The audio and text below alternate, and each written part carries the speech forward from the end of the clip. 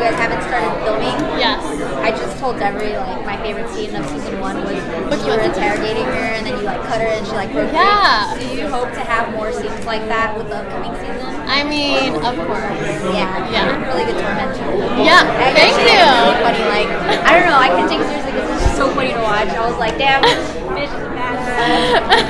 And you're Filipino? Yes. Yeah. So like. Are you as well? I am. Yeah. So like seeing that, it reminded me of like the teleseries that they have in the Philippines back home with like just the super dramatic effects and like you know like grabbing her with the metal thing that you had and kind of torturing her. So Yeah. how does it feel knowing you're representing like Filipinx voices? Because you don't typically see them on like sci-fi fantasy shows like this, or if you do, they're always like a token character. Right.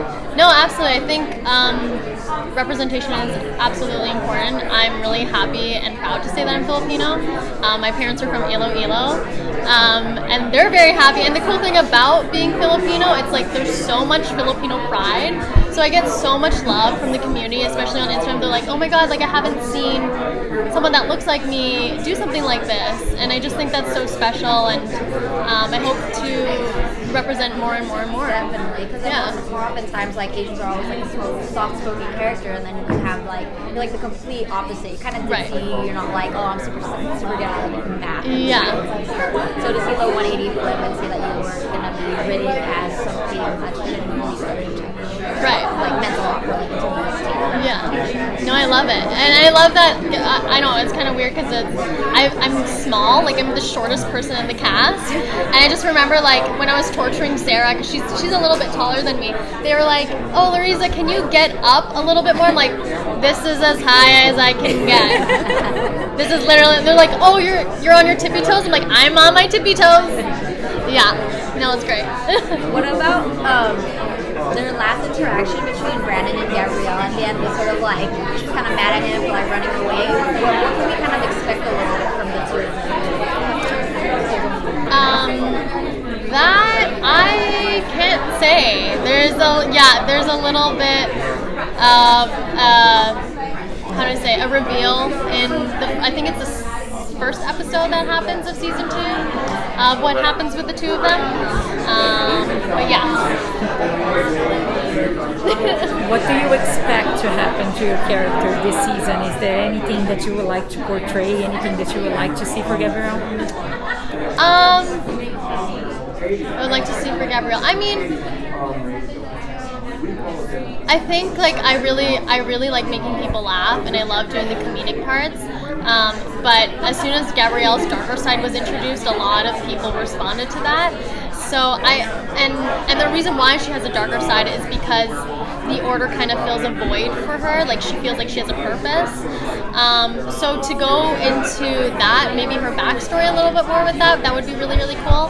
And I would love to have more scenes with like Sarah and Dupre and Katie, just because like I love like the all women scenes. Yeah.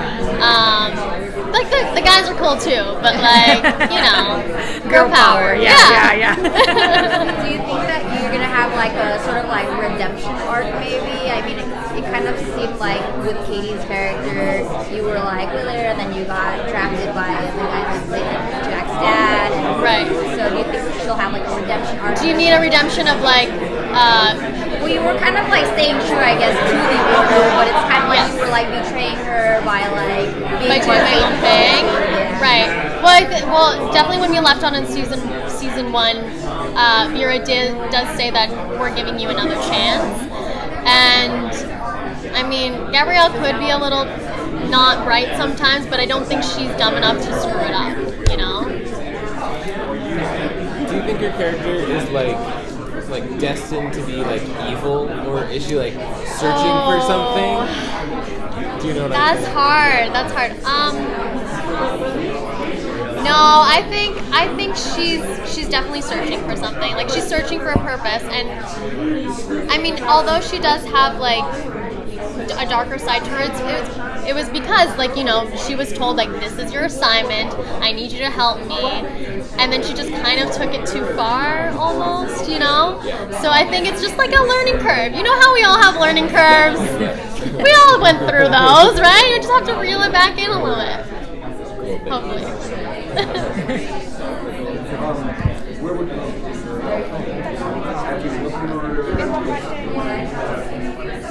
Y'all good?